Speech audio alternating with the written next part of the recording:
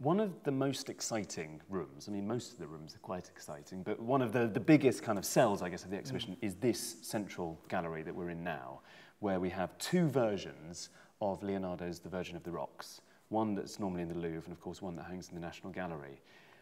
Why? I mean, this is unprecedented. It's unprecedented, and probably even Leonardo never saw these two pictures together.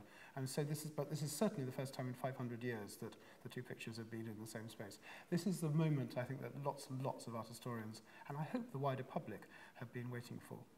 It was a picture that had been commissioned by the Confraternity of the Immaculate Conception of the Virgin Mary in Milan for their chapel abutting the church of San Francesco. So it had the context of a very standard religious work, and Leonardo had created this thing that was exquisite and needed to be looked at, you know, as close as we are to one another. And I think he realized that this was a picture, therefore, that demanded to be seen differently, and that he wanted more money for, quite straightforwardly. And so as a result, he asked for more and didn't get it. And I think what happened then was that he sold it to somebody else. In a fit of pique? In a fit of greed. We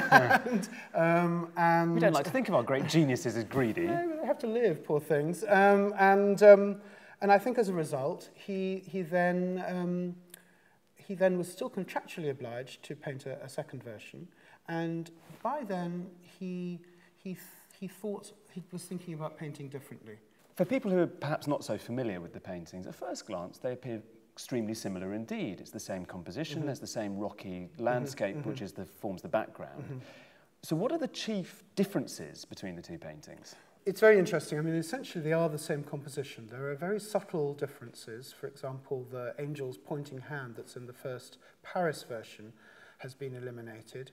And the angel itself, rather than looking out at the viewer and inviting them into the picture, as it does in the Paris painting, is now turned away from the viewer and has this kind of introspective expression. And in that first picture, it's full of extraordinary detail, of incredible observation of plants, of rocks, of geology, all rendered with unbelievable accuracy.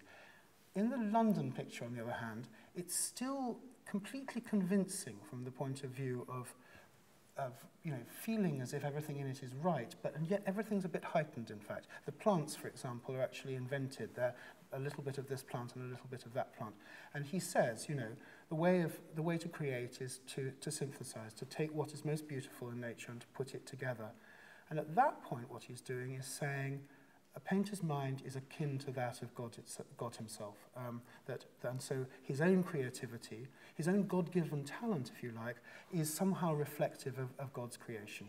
And that a painter can get closer to that perfect idea of everything that God holds in his mind, this is the belief, than we actually experience in daily life. And one of the things that's really remarkable about the London painting is the sheer lack of colour, is this extraordinary collection of silvery browns and blues and greys, rather than, there's no red, for example, in that picture. It's quite striking. It's quite important with Leonardo to notice absence as well as presence. Maybe the unanswerable question, but which one's better? They're so different, it's apples and oranges, it seems to me. And, you know, there are things I love in both of them. I'm actually not going to answer that question, not just because I won't, but because I can't.